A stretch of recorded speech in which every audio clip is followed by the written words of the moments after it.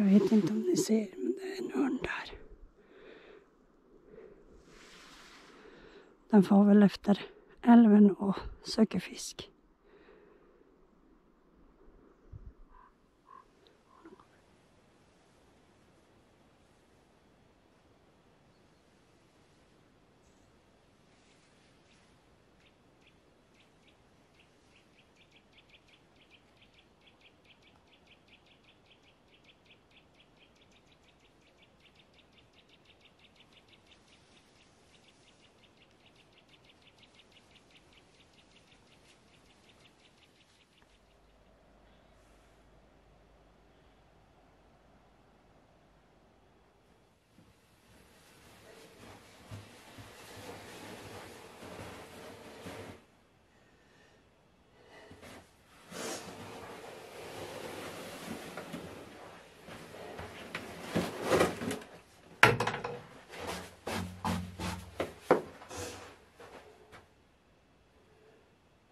I bivacken.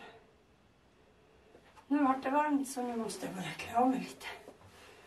Så jag inte börjar svettas som börjar frysa. Det var drygt att ta sig hit. Tack vare att det har kommit så mycket snö. Så när de har varit och kört med snöskoter så är det inte så hårt i spåren än så man sjunker ner. Men jag är här nu. Så jag ska ta och förbereda för maten.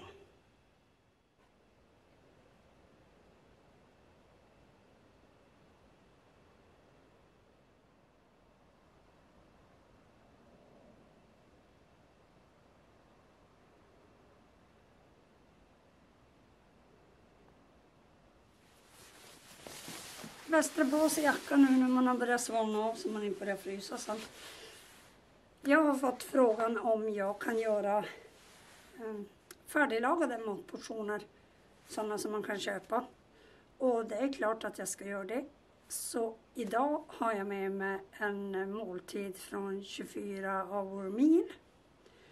Som jag ska tillaga. Så vi tar och kika på den. Här har vi då maträtten. Det är chicken sweet and sour. 400 gram. Och jag har vägt den så jag kommer lägga in bild på vad den väger här.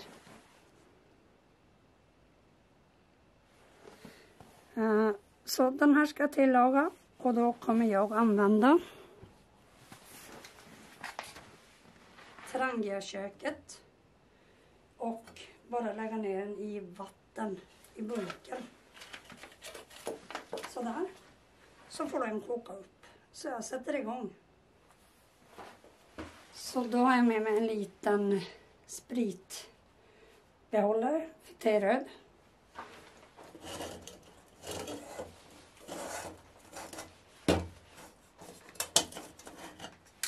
Så då skruvar jag upp den. Och häller ner den mängd jag tror jag behöver. Sen tar jag bara tändstickor. Som då inte ska vara tända och använda.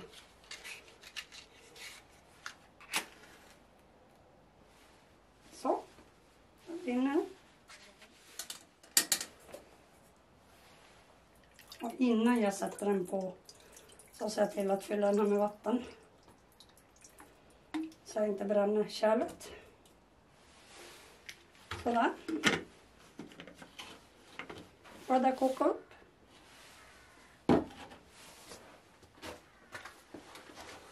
Sen har jag ju även med mig en grej som jag har köpt. Som jag tänkte testa. Det är en portabel eldstad. Och jag säger det är många som använder sådana. Men jag var lite skeptisk till dem. För en del säger att nätet brinner av. Och en del säger att det håller inte. Men jag tänkte jag ska testa min idag. Sen kan väl du, om du har en sån här, kommentera nedan hur bra din är. Hur länge du har haft den. Och om du har behövt byta ut den. Då har jag den portabla eldstaden i den här. en tub av nylon. Så vi öppnar väl upp den. Den här är helt ny, aldrig upppackad.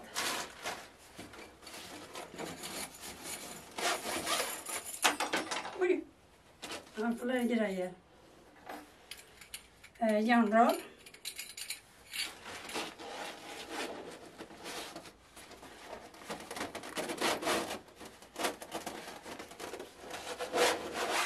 Nät. Men ingen beskrivning var det till den. Men vi prövar att bygga ihop den. Då har jag 4 små hakar.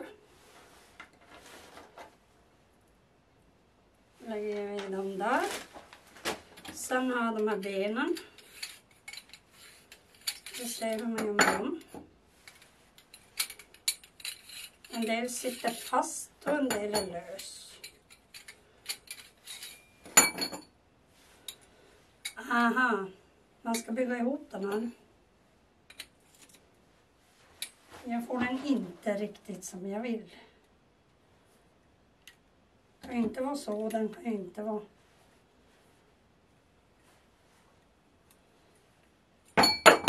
Vad är det här för garn? Så där ska det nog vara. Och de här uppe.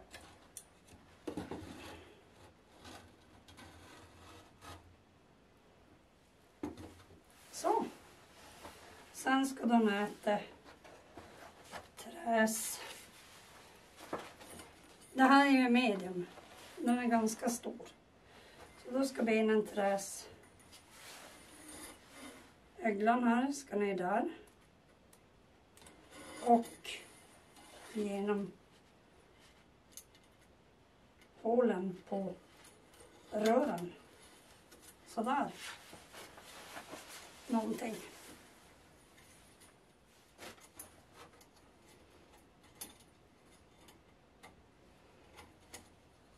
Så. Då är den portabla eldstaden klar. Så då ska vi ställa ner den här på ett bra underlag. Platta till lite och börja spänta ved. Och då säger ni nog säkert, men du har ju en eldring där. Ja, men det är inte lika kul när man har köpt en sån här.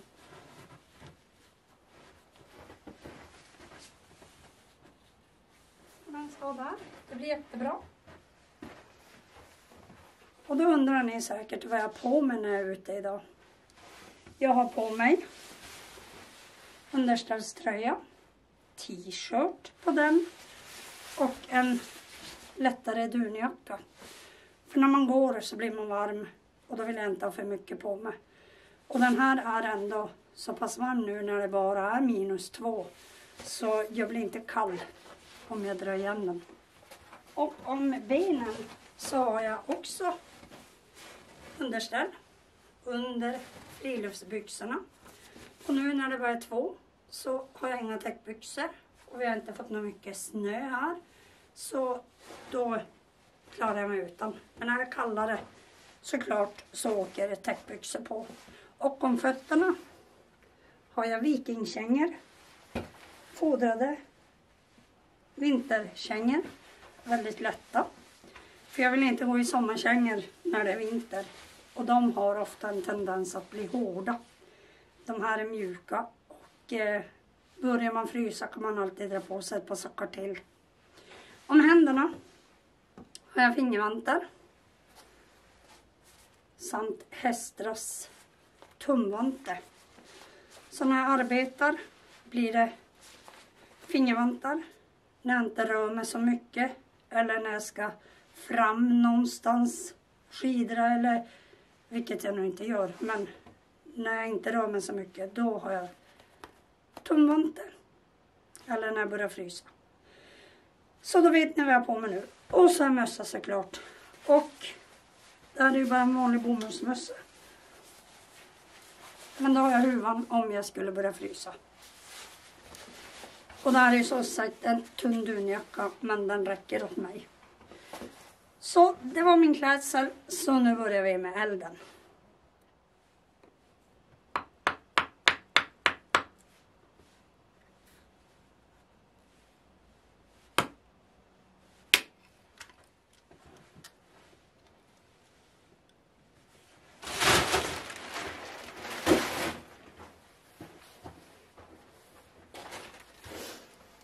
Här har jag lite färdig torr ved som jag har gjort i ordning. Den har väl legat i 2 år.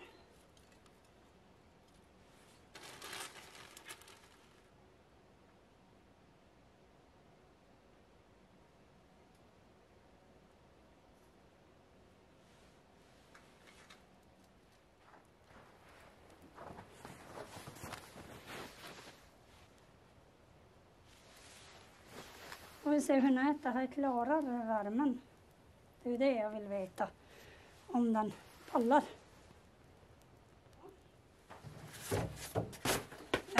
Ni kanske har sett det på Instagram. Eller på Naturliv-sidan på Facebook. Så har jag ju köpt lös en fjällpulken transporter. Storlek 155. Och det är ju meningen att jag ska ha den när jag ska ut och vintertälta. Exempelvis. Eller som nu när jag drog med mig ved och sånt ut. För de här vanliga barnpulkorna, de är lite små. Man kan inte få med sig så mycket dem. Även när jag har mina snöskor kan jag gå med den stora pulkan. Sen har jag då införskaffa i den här portabla eldstaden. Och lite ny friluftsmat. För det var ju några som ville att jag skulle testa friluftsmat. Färdig. Sådana som du bara värmer. Mjuk konserv. Som det så fint heter. Så då tänkte jag då gör jag det. Och dagens portion blev då en 24 hour meal.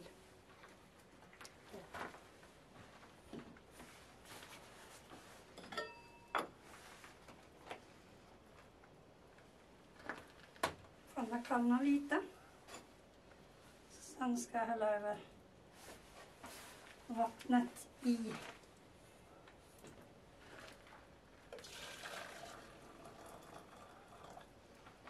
kaffepannan. Det har varit nog väldigt mycket vatten det där till kaffe.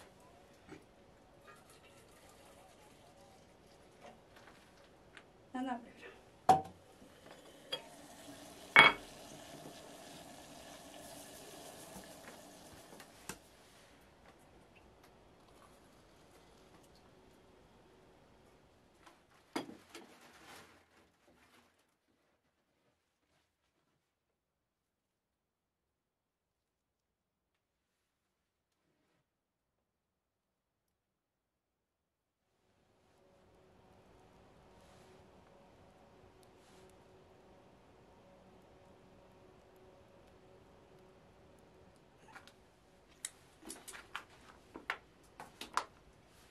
Ja, så där ser den ut. Chicken sweet and sour. Så jag testar väl.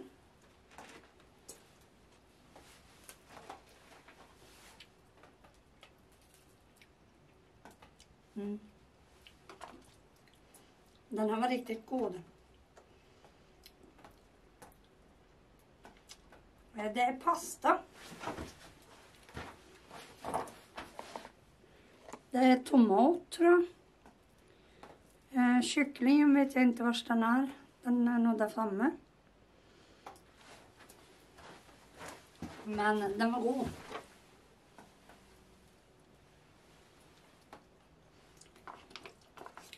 Men så hemskt sweet and sour var den inte. Lagomt. Jag rekommenderar den här. Absolut. Och här kommer en paprika.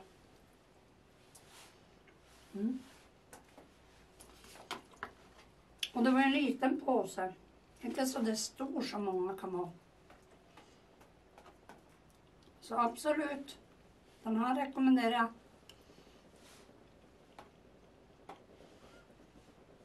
Ni vill inte se mig äta. Så jag äter klart och så ses vi sen.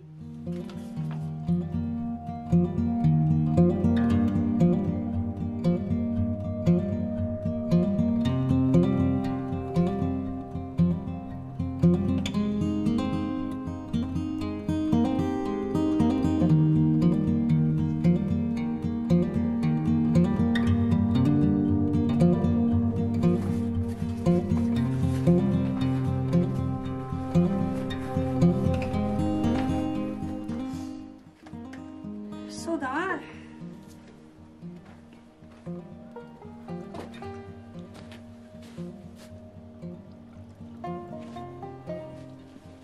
Då har jag ätit klart.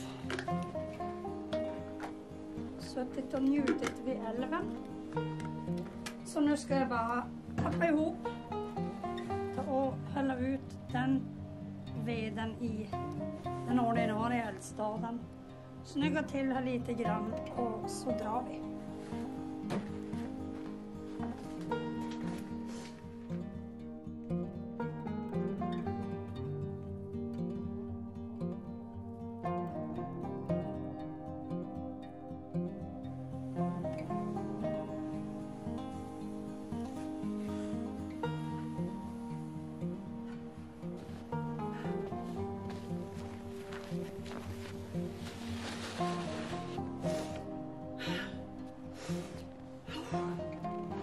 Då var det över.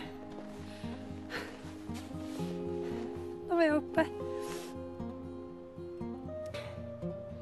Det är tungt att gå i snön när det är mjukt.